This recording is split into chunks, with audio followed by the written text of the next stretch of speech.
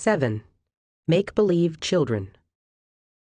O wicked child, what is this I hear? I thought I had hidden thee from all the world, and thou hast betrayed me. Rapunzel. Every entry in my childhood diary began with, I had fun today. I am happy. I hid my true feelings completely, without realizing that I was pretending.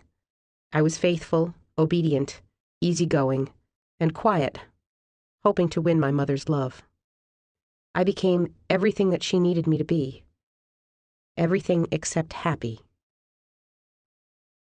Rachel was a brilliant scientist who worked for a major pharmaceutical company. Attractive, competent, and highly respected, she was dependable, faithful, obedient, and easygoing. She was everything but happy. An only child of divorced parents, Rachel lived with her mother and grandparents. Rachel described her mother as a promiscuous waif who paid little attention to her. Her mother resented Rachel and accused her of being selfish and evil. No matter how good she tried to be, Rachel could never win her mother's approval. Whenever her mother was affectionate, Rachel braced herself for the turn. In the journals she kept as an adult, Rachel recorded the painful truth. Her words can sear my soul like acid until it shrivels and turns black.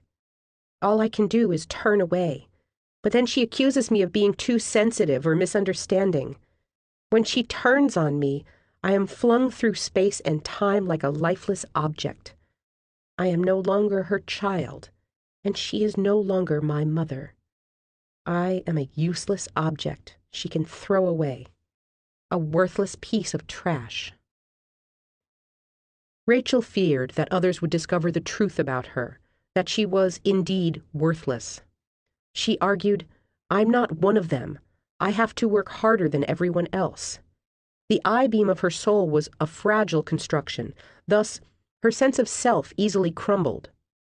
She felt driven to excel, set unrealistic expectations for herself, and was unable to relax. She saw herself through her mother's eyes, as an object that might be thrown away if she failed to make herself useful.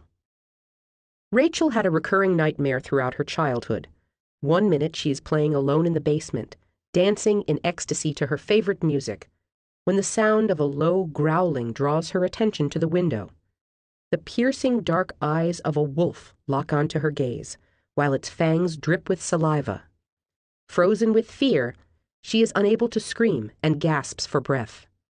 Finally, her mother appears, and Rachel points frantically at the wolf. Her mother glances at the window just at the moment the wolf disappears.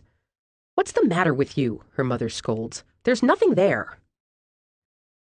Knowing that she had not imagined the wolf, Rachel follows her mother up the stairs in terror of being left behind, certain of the wolf's return if she is alone. As she reaches the top of the stairs, she glances back at the window. Crouching low to the ground, the wolf stares menacingly, stalking her every move. She alone sees the threat to her life. Her mother honestly did not see it. Rachel's dream was eerily reminiscent of the song that 7-year-old Cheryl Downs heard just before her mother killed her, Hungry Like the Wolf. Children cannot survive the terror of knowing that they are living with a mother who can emotionally devour them. They experience the terror unconsciously, in their dreams. Rachel saw the wolf outside. The real danger, of course, was inside. As long as children are trapped, dependent, and unable to survive without their mother, they deny the danger and protect their mother.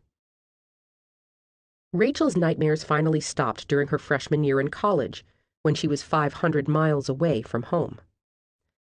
Several weeks after Rachel discussed her childhood dream, I asked her if she avoided eye contact with her mother. Yes, I guess I do, she replied. It's just a habit. I've never thought about it before, but I am afraid to look my mother in the eye. Eventually, Rachel connected her fear of her mother with the wolf at the window. Avoidance of eye contact is an instinctual response to possible attack. Rachel referred to her mother as a fake and felt manipulated when her mother was kind. Sometimes her mother treated her as if she was all good, and at other times like a worthless piece of trash. When her mother was kind, Rachel became suspicious. All I can say is that sometimes the sound of her voice just gives me the willies, like I'm being set up. She'll call me crying and talking real sweet to me, saying, I love you, blah, blah, blah. A shiver sets me on edge. This is it. It's no different than the abusive husband who's really, really sorry that he beat you up. If you fall for that line, it's just a matter of time before you're dead. But my God, this is my mother.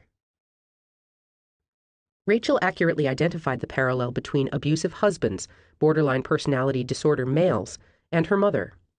Men who batter their wives typically express extreme remorse following beatings. Although borderline mothers are less likely than borderline males to become physically violent, emotional abuse and character assassination are equally devastating. The cycle of remorse, anger, and guilt pulls the borderline's children toward the edge of a deadly vortex. Children of borderlines learn to sacrifice their true selves because survival requires that they meet their mother's emotional needs.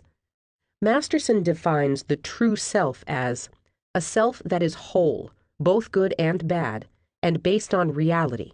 It is creative, spontaneous, and functioning through the mode of self-assertion in an autonomous fashion. Autonomy, the freedom of self-direction and self-expression, is impossible for the borderline's child. Because the borderline mother views separation as betrayal and punishes self-assertion, the child develops a false self. The true self is buried alive. Rachel expected harsh punishment to follow inconsequential mistakes. When she was a child, her mother berated her simply for forgetting her lunch money. Rachel was a perfectionist who felt worthless whenever she made the slightest mistake. She ruminated about decisions, interactions, and minor events. Everything had to be perfect. Naturally, she rarely relaxed. Like Rachel, children of borderlines may never feel safe enough to let go, to be spontaneous, or to play. Winnicott wrote, "It is play that is the universal, that belongs to health. Playing facilitates growth, and therefore health. The natural thing is playing." Children of borderlines may be diligent workers who have difficulty having fun. They don't know how to relax or how to feel consistently good about themselves. Searching for normal. Webster defines the act of mothering as to care for or protect. Diane Goldberg describes her experience of being raised by an emotionally stable mother whose own childhood was marred by deprivation. "When I turned 6, my birthday cake was festooned with sunset pink roses from Mama's garden. The sharecropper's scrawny kid had become a lady in thick canvas gardening gloves. She cooked huge meals for us. She filled our plates and never chided us with tales about what it was like to be hungry. Our bath spewed scent and bubbles, and we never heard the story of how she and her sister stole soap from a filling station in order to get clean. She protected us from the real and imagined monsters of her own past."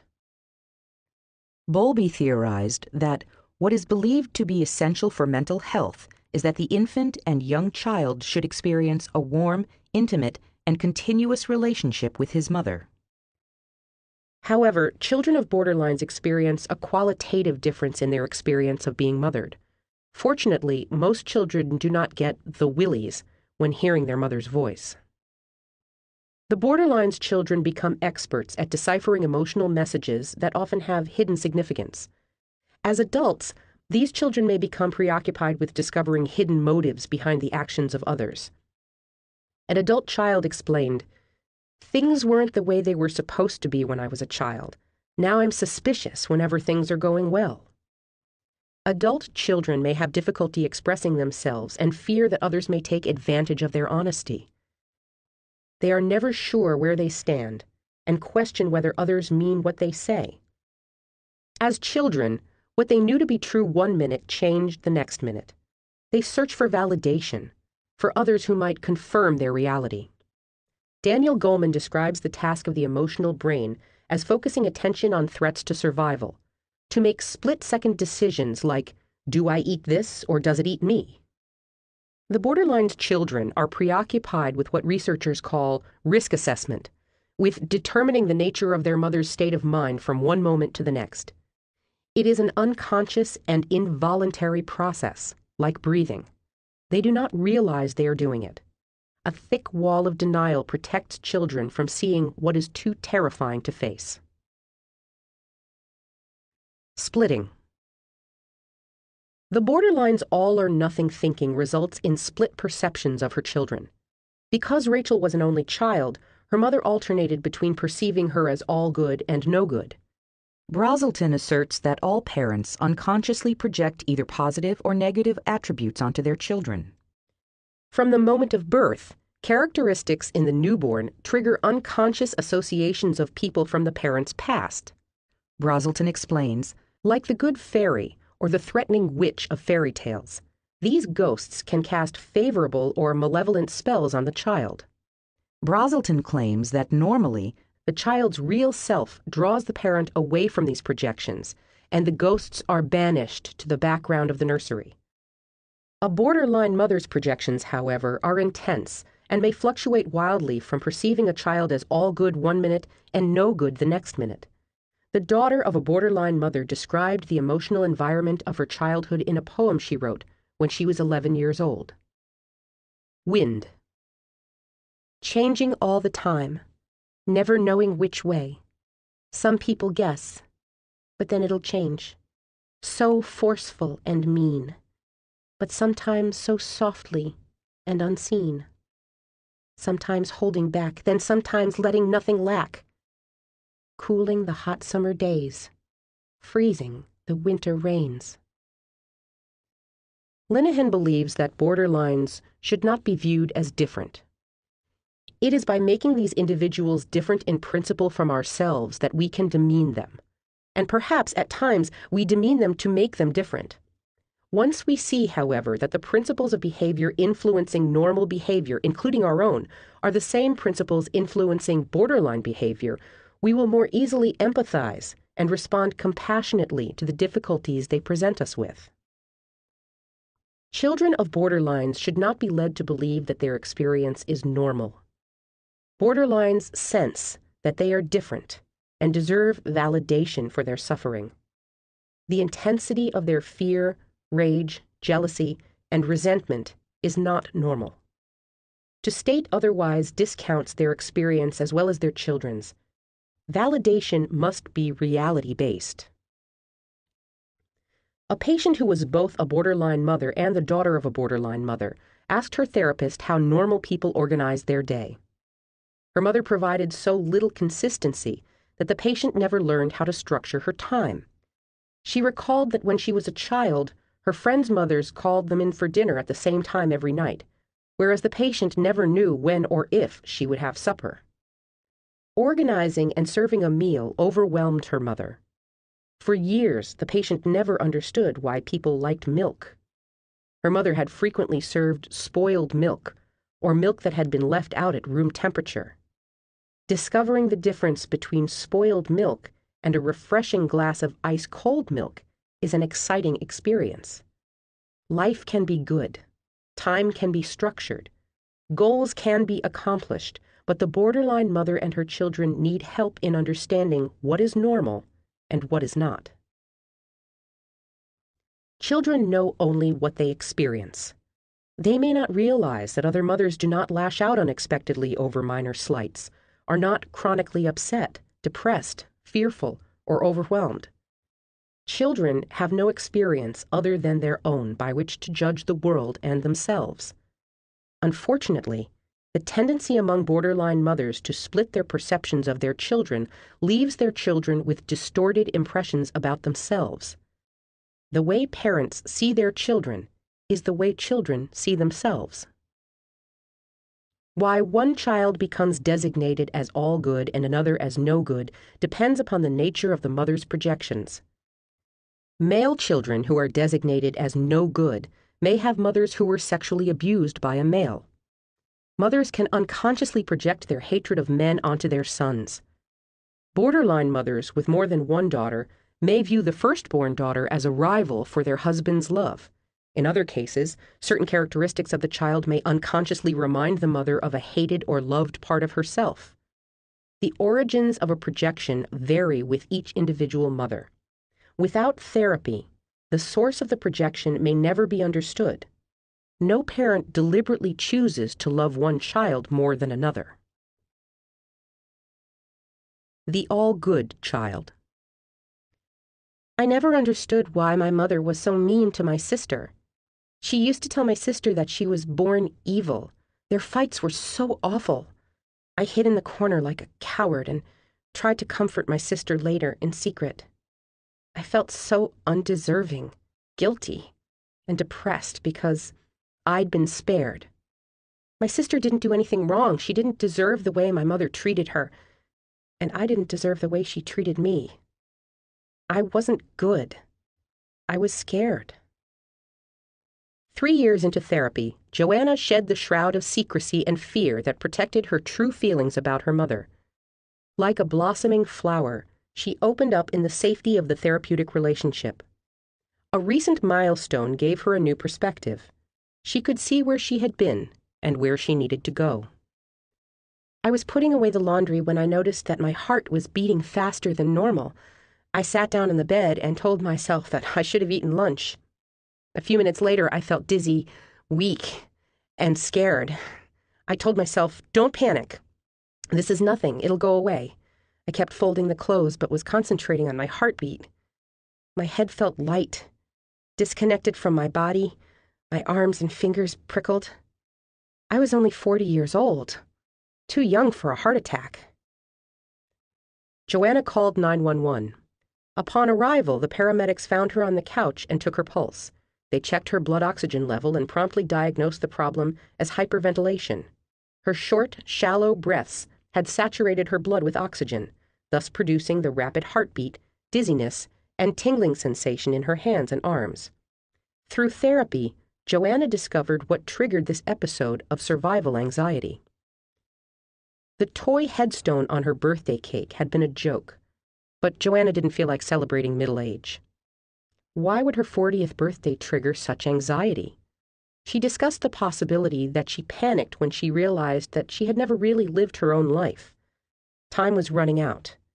In subsequent sessions, her anger and resentment toward her mother began to surface. Joanna was an all-good wife and mother. She never disobeyed, never argued, and never asserted her true self. In fact, at the time of her panic attack, she was dutifully repressing her anxiety as she folded the laundry. Like an uncorked bottle that had been violently shaken, Joanna's true feelings exploded. Characteristics of the all-good child. Does not develop borderline personality disorder.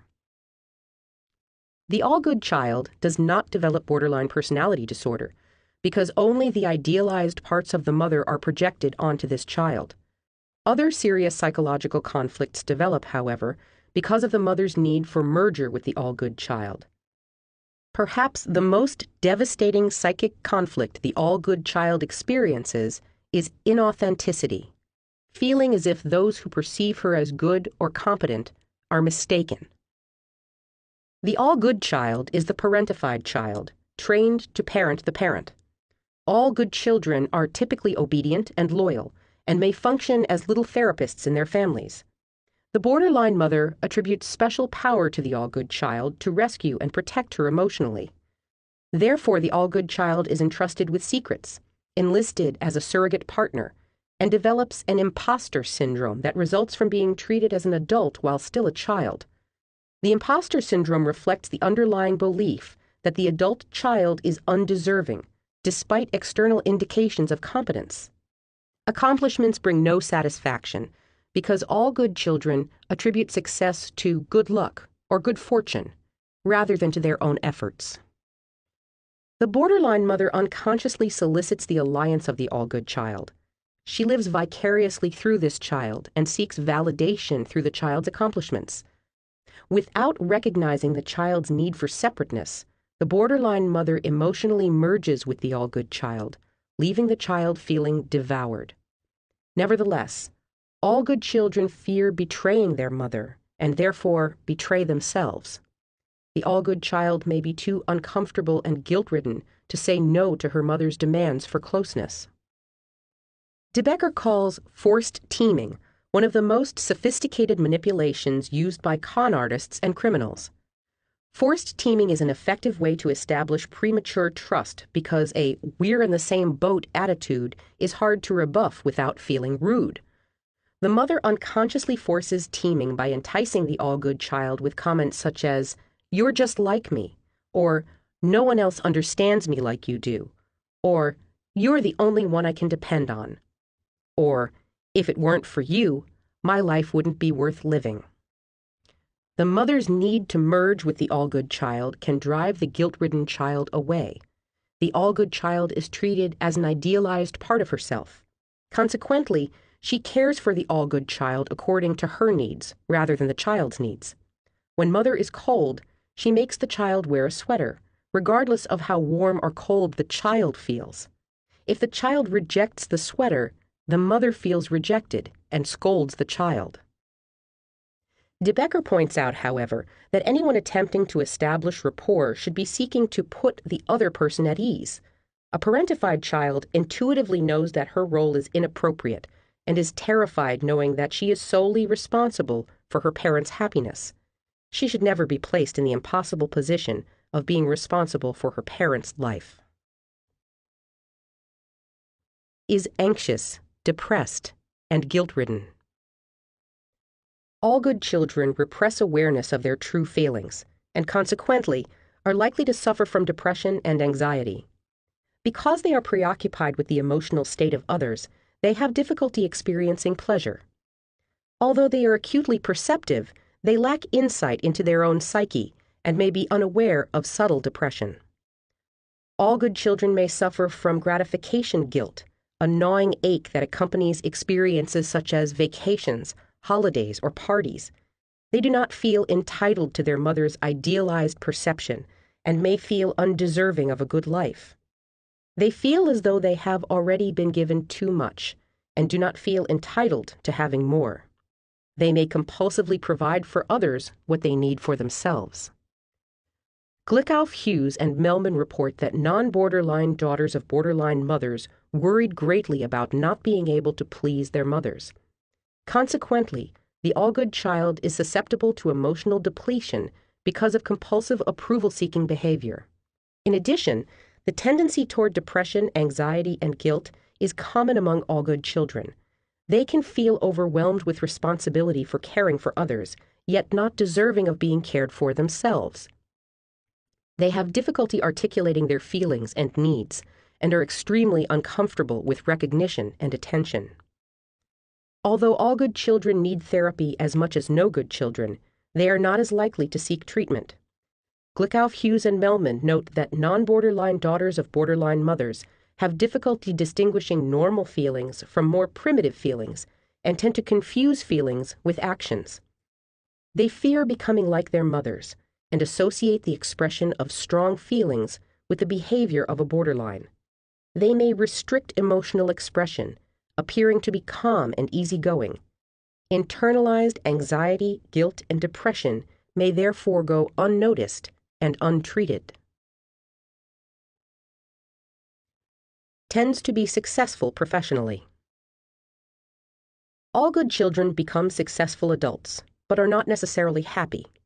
A preoccupation with doing the right thing can suffocate the real and creative self.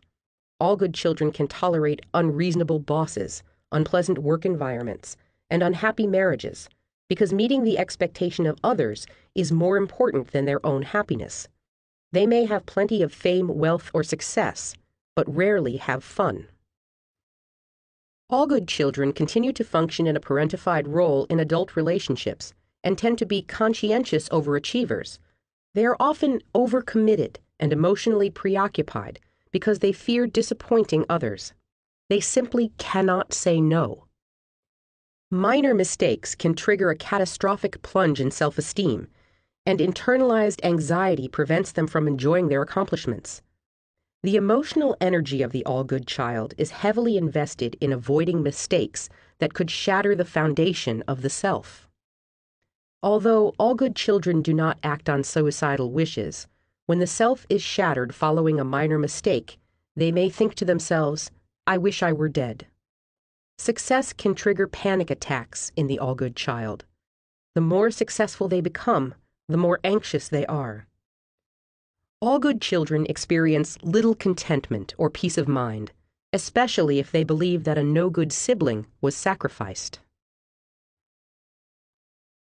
Messages to the all-good child. You are the only one who can make me happy. Without you, life isn't worth living. Don't ever leave me. You are special. You are responsible for my happiness. You are responsible for my life. Whereas no good children have a fear of rejection, all good children have a fear of success. Because the all-good child was spared the abuse experienced by the no-good child, success triggers shame and guilt rather than pride and joy. All good children who witness the abuse of the no-good sibling may struggle with the survival guilt. One of Joanna's journal entries illustrates the depth of her pain. I read an article this month in Time magazine that made me sick to my stomach. The article was entitled "War Wounds" and included a picture of a 13-year-old girl whose arms had been hacked off by a band of rebels in Sierra Leone. Her family wept for her and is helping her learn to eat with a makeshift prosthesis. She was quoted as saying, "I had no idea why they did that to me." I wanted to write to that little girl and tell her how lucky she is that she still has her soul and a family who loves her. She reminded me of my sister, except my sister wasn't so lucky. She, too, was maimed in a civil war that raged behind closed doors in suburban America. I had no idea why my mother kept hacking at her until there were only pieces left. My mother destroyed the one part of a child that can never be replaced. And 40 years later, my sister still struggles to survive. There is no prosthesis for a human soul. No one gets it because her arms aren't stumps. No one wants to read about that kind of war. No one seems to realize how many children are being maimed right now in wars that rage behind closed doors all across America, and nobody knows how to help people who have a stump of a soul. Veterans of war know that survivor guilt can rob an individual of feeling entitled to living. All good children can feel so guilty about having been spared the abuse experienced by the no-good sibling that they become compulsive caregivers, compelled to rescue victims of oppression, illness, injustice, or mistreatment. They do not realize how they were damaged by witnessing the destruction of a sibling. Although all good children do not develop BPD, their hearts were pierced with tiny fragments of shrapnel. They feel sad and guilty without knowing why. Slowly, over time, Joanna addressed her own victimization. She uncovered a great deal of buried anger about how much she had sacrificed for her mother, and deep sadness about not being able to save her sister. She had served her time enlisted in the service of her mother.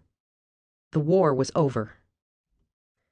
If it were possible to X-ray the self of the all-good child, one might find a porcelain soul with tiny fractures. Although outwardly appearing uninjured, a child with a fractured soul lives with an inner sense of fragility. The internal self is at war with the external self. All good children suffer silently, unable to articulate the source of their pain that is too deep and too old to identify. Although a fractured soul cannot fully mend, the all-good child learns to protect it from further injury. Defenses such as denial, repression, and sublimation keep awareness of their pain at bay. While all good children need therapy as much as no good children, they are unlikely to seek treatment. Analytically oriented therapy is the key that ends the inner war and opens the door to enjoying life. The no-good child. Sometimes I get really confused. I don't know what to blame. What do you do when it's 2 a.m. and you're sitting outside smoking a cigarette and you want nothing more than to poison the soft minds of America with all the dirtiness and black that is you? to take away their television sets and replace them with thoughts of fratricide and self-doubt and apprehension. Sometimes I want to be a loathed and feared god who sits on top of the ugliest mountain in green clothes. I want to look at this farce, this capitalistic and jerky orgy from above, and laugh and laugh. I never wanted to be down in it and so coated with it. Katrina hated her life and herself. She wondered why, in the middle of the night, she felt blood rushing to her hands and fingers, the physiological reaction to anger needed to grasp a weapon, strike a blow, and take a life. She thought she had grown immune to her mother's vicious verbal attacks. Living with her mother, who picked on her relentlessly, filled her with anger that Katrina could only experience alone at night. The dreams she recorded alternated between suicide and homicide. Chronic psychological degradation of a child or an adult can have deadly consequences. Katrina retreated to her room following arguments with her mother. There, she sliced herself with razor blades and wrote down her feelings. Katrina's journal was literally stained with her own blood. Characteristics of the no-good child. Develops borderline personality disorder. It is only a matter of time before the borderline's no-good daughter becomes a borderline mother herself. The negative projections of the borderline mother grounded the no-good child's self-concept in self-hatred. Children who are perceived as evil by their mother have two choices: 1, to believe that they are evil, or 2, to die trying to be good. The mother's perception is immutable. No good children can never win, no matter how hard they try. Without intervention, no good children inevitably develop BPD. Typically, they become involved with drugs and alcohol at an early age. Their school performance reflects their negative self-view and their sense of hopelessness. Flagrant acting out, such as antisocial behavior, stealing, drug abuse, promiscuity, and running away, reinforces the mother's belief that the child is no good.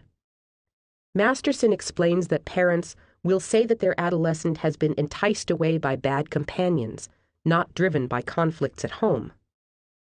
The borderline mother vehemently denies her role in the child's behavior. She honestly does not see it. Suffers from pain agnosia. No good children may develop pain agnosia, the lack of pain response. 75% of abused children in one study showed self-destructive tendencies, such as trichotillomania, compulsive hair pulling, falling, nail biting, head banging, eating indigestible substances, swallowing hard objects, and ingesting pills and medicines. Children who were transferred to non-abusive environments, however, terminated these behaviors, and a normal response to pain returned. The no-good child, therefore, appears to be indifferent to punishment, increasing the mother's rage. Pain agnosia occurs as the result of the release of a brain opioid called metencephalin that induces euphoria and provides an anesthetizing effect. The effect is reminiscent of the dreamy look in the eyes of limp kittens being carried by the scruff of their necks. Much more research is needed to discern whether or not self-destructive behavior in abused children serves to release mind-numbing anesthesia that might in fact be an adaptive response to an abusive environment. Feels doomed. Katrina referred to herself as a cancerous growth in her family. Masterson reports that some children of borderlines felt that the only way they could please their own mothers was to kill themselves. No good children feel marked, doomed for life, like a blight on the face of the earth. Their pervasive sense of hopelessness is conveyed in their artwork, their writing, and their behavior. Therapists theorize that the black holes that are commonly depicted in the artwork of borderline patients represent the emotional abyss of emptiness and loneliness. Several adult patients with BPD reported seeing the image of a black star whenever they felt hopeful, such as at the beginning of a new relationship.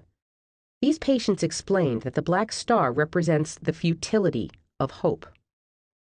No good children see no good in themselves in the world, or in their future. They feel certain that they will ruin good things, good people, and good times. When they wish upon a star, they see only darkness. No good children see no hope. Messages to the no good child. You ruin everything. I'd be better off without you. You are responsible for my unhappiness. You make me sick. You are sick. I could kill you. You are a disgrace to this family. Of all the tragic aspects of no good children, perhaps the most heartbreaking is their continued desire to please their mother. Bowlby explains that even when the attachment figure elicits fear, Children are likely to cling to the threatening or hostile figure rather than run away. No good children may stay attached to their mothers and give up on themselves. Unfortunately, by doing so, they give up hope of feeling loved. An X-ray of the no good child's self might reveal a slow-growing tumor consuming the soul. No good children are afraid of looking at themselves, especially of looking within. They sense an internal darkness, something withered and black, foul and rotten. Whatever it is, it feels beyond their control and is too terrifying to face. No good children who come to therapy, therefore, must have a great deal of courage. They must be willing to look at their withered soul and let it be nourished in the warm light of acceptance and understanding. The lost child. He would never have seen a therapist. He just didn't think his life was worth it. Bob was the kind of guy who was everyone's buddy. He'd give you the shirt off his back. That was his problem. I used to get really angry with him when we were teenagers. He was so smart, but he never applied himself. All he wanted to do was hang out with the guys and play basketball. He gave up on himself long before he died from the overdose. Mary came to treatment shortly after her brother's death. Her sadness was tinged with anger about a life cut short, a life not lived. The lost child is like an empty shell that is tossed to shore or swept to sea. Either way, it is lost forever. Surviving the mixed messages of the borderline mother requires the ability to ride the waves of emotional upheaval. Lost children survive by floating, by resigning themselves to having no control. Lost children are confused about who they are and resist being controlled by authority figures. They have difficulty keeping a job, following through on commitments, or being responsible. They may numb themselves with drugs or alcohol and stay detached from their emotions. Like Peter Pan, they feel motherless and never grow up. Lost children are strongly defended against attachment. Neither personal possessions nor relationships are perceived as necessary for survival. Although lost children can be friendly, fun, and affable, they have difficulty being reliable, consistent, or dependable. They avoid commitment of any kind. Underneath the lost child's easygoing demeanor is cynicism about life that feels meaningless and empty. Lost children may seem carefree, but they are not happy. They live on the fringes of society and play by their own rules. They can easily end up on the streets, homeless.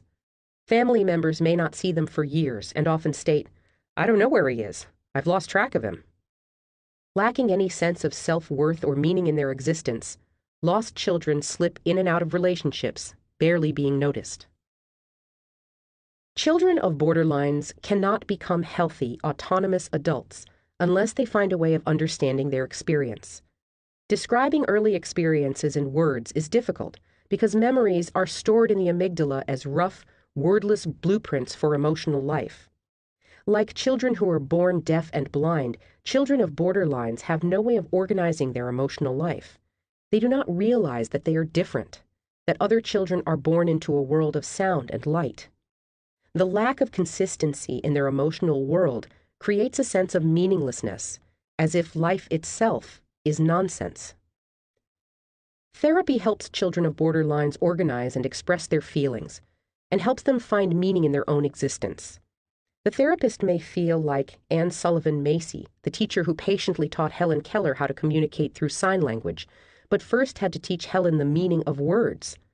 Before she understood the meaning of the word water, Helen Keller had no words to describe her experience of the world.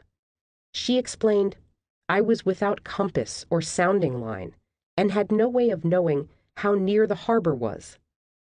Light! Give me light!" was the wordless cry of my soul. Children of borderlines search for light in their darkness. The Boston philanthropist Dr. Samuel Gridley Howe once pleaded for support for a deaf and blind woman, stating, "Can nothing be done to disinter this human soul? It is late, but perhaps not too late. The whole neighborhood would rush to save this woman if she were buried alive by the caving in of a pit. The chance is small indeed.